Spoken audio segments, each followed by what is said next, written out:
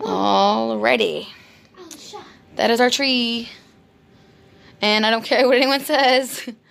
We worked very hard on this tree, and it deserves to be up for more than just a couple weeks. We used to only put it up after the day after Thanksgiving. Or, yeah, we would eat Thanksgiving dinner, and then we would come home, and we would put the tree up while Daddy went Black Friday shopping. But this year, we have so many ornaments that the kids have made and stuff that I decided to just put it up. Everyone else is. Why not? That is about all I have for you guys. I do have to get the stockings hung up, but I have to get some nails and stuff. Show me yours. Who's on there? Olaf. Olaf. Bubby, what's on yours? Christmas tree. A Christmas tree. Maybe we should get some puff paint and decorate those this year.